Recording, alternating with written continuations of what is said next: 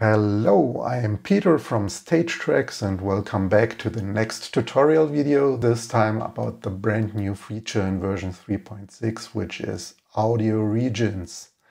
So, what are audio regions? Audio regions allow you to divide your songs into certain parts. So you can define, for example, a verse, a chorus, an intro, break, and so on. You can name these parts. You can assign colors to them and they will be displayed in the waveform in the player. And then you can jump between parts, you can loop these, and you can have a great overview where you are in the song. So first we need to, if we want to work with this feature, we need to define regions.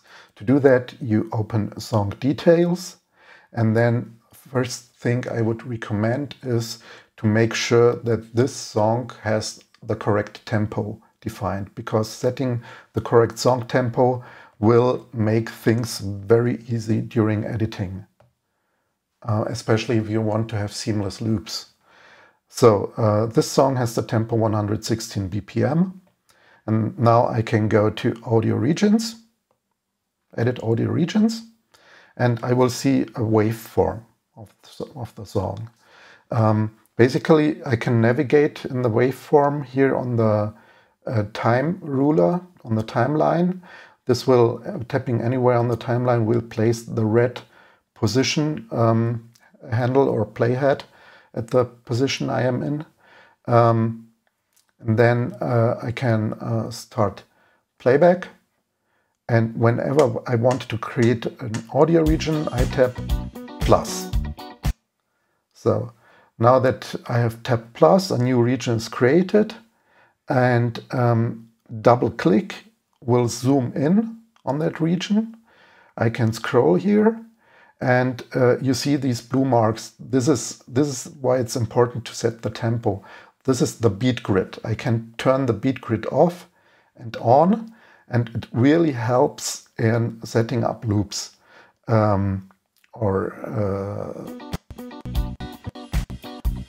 parts in BASIC. So I just move the region start to a beat, and as you can see, the beats line up wonderful with the beat grid.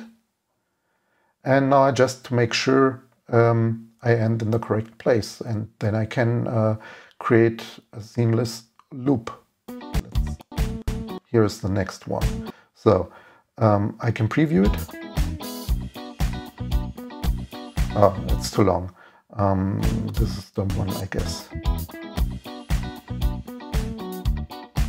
Okay. Oh, one beat is missing. Here it is.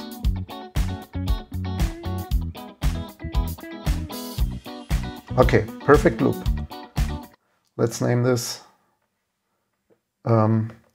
verse. Oh, no, it's the intro. Give it a color, and we are good to go. Next one I want to define is something in the middle, in the breakdown part. So let's start playback a little bit before that. Zoom in so that we can see what's going on.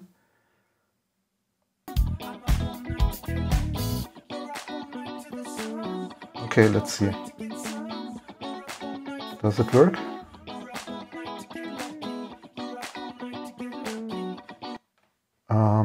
We need to zoom in a little bit.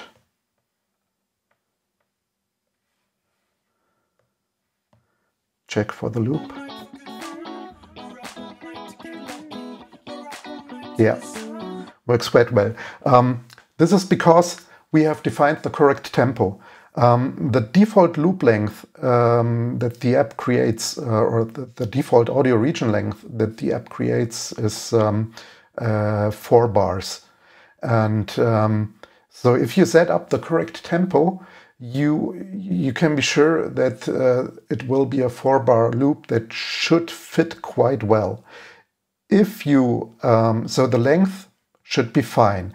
If you realize that maybe the start point is not correct, you can turn on the region length lock, which will lock the length of the audio region, and then when you move it, it will keep the loop length, but only change start and stop positions accordingly.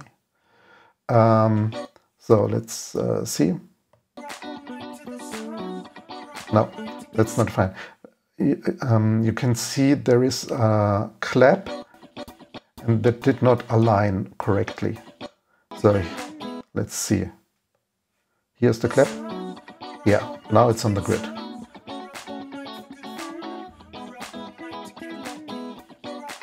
Okay, so this loop is also fine. Let's call it breakdown or only break. Give a color.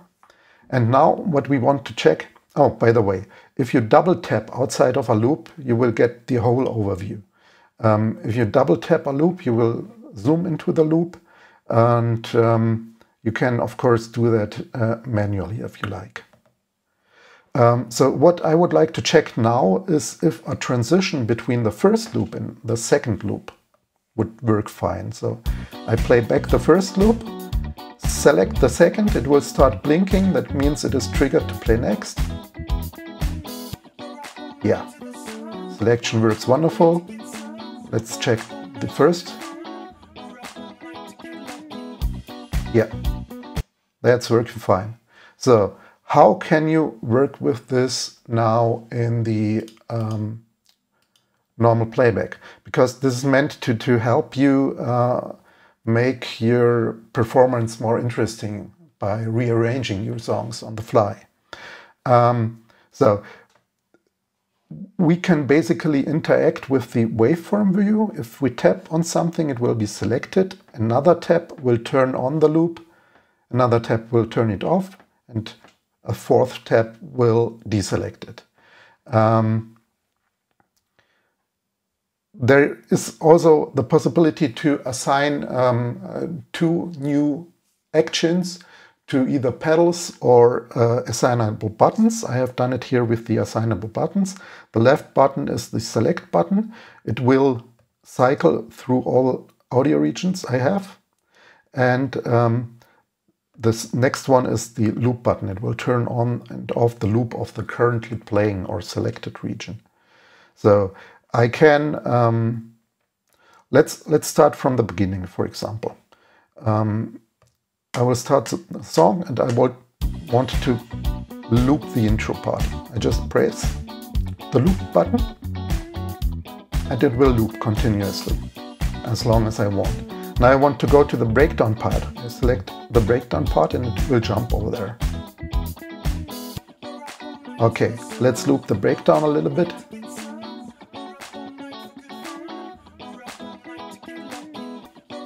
Fine, now I want to go back to the first part again.